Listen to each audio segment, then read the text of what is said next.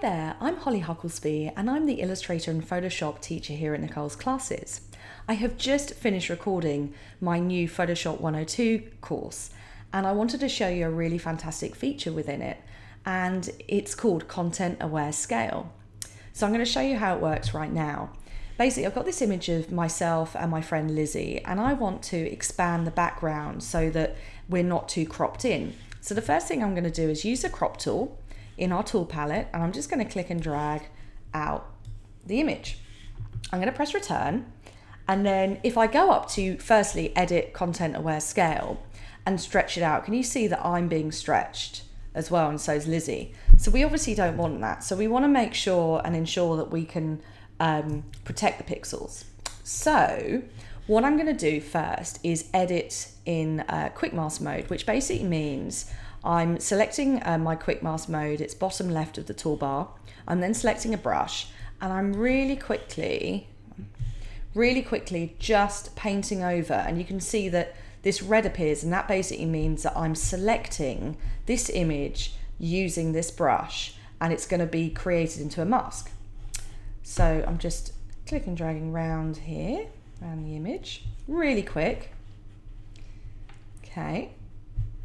And then, oh, if I hit X, I can rub the mask out. Can you see I went a little bit too far there?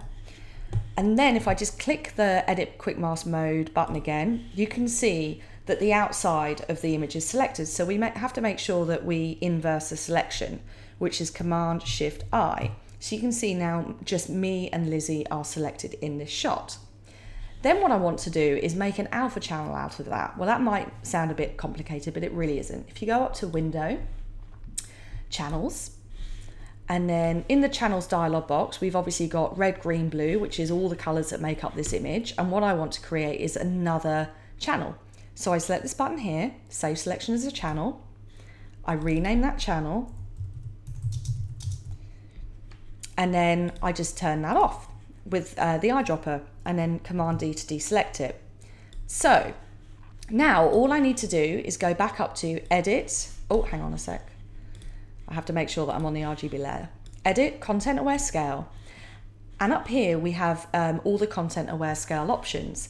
And here where it says Protect, I want to select the channel that I've just created, Liz and I.